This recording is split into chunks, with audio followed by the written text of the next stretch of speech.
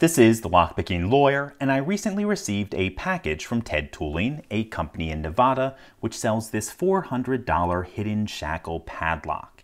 This is the key to it, and it's billed as Unbreakable, Unpickable, and even Bulletproof. Those are all pretty bold claims, but this is also a really unusual lock. As for the claims regarding physical toughness, while nothing is truly unbreakable, I'm convinced it would take an act of extraordinary violence to break. It's almost certainly tougher than whatever you are locking. As for the pick-proof claim, it's not something easy to discuss without showing you how it works. The first step of opening this is to remove this plunger, and that's done with a magnet on the back of the key. It's just friction held in place with these two O-rings. We can then see an unusual looking bolt in the bottom of that hole. That is locked onto by the other side of the key. There we go. That is now locked on. And what we do is we turn it clockwise to open. That's the opposite of the direction you would normally turn a bolt. Once we do that, the shroud will come off. That reveals the shackle carrier, and we can just pull the shackle out. So essentially all that holds this shut is a really unusual bolt that requires an equally unusual wrench. My first thought was to use a bolt extractor, which will easily grab onto the round bolt head. But this doesn't work on left-hand threaded bolts, only right-hand. In fact, I'm not even sure these are made for left-handed bolts. I would probably make one if I encountered these locks with any frequency, and I suspect it would be very effective. But in my attempt to avoid the work, I came up with a less elegant solution, but one that still seems to work. I'm going to grab the bolt head with these long duckbill pliers after first lining the jaws with a piece of sandpaper.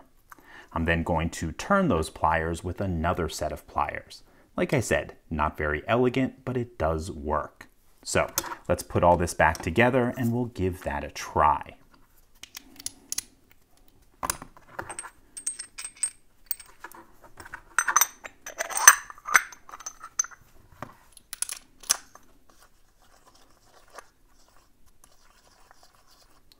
Okay, we need to tighten that down pretty well to make sure this is a fair test. And put the plunger back in.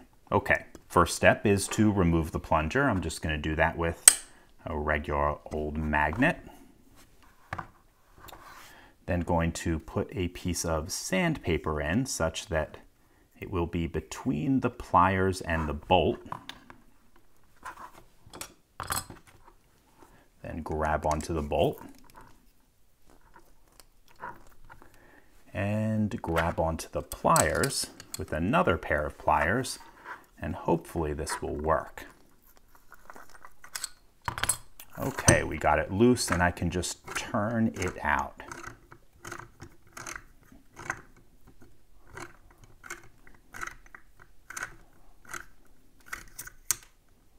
It's loose enough, we don't need that sandpaper anymore.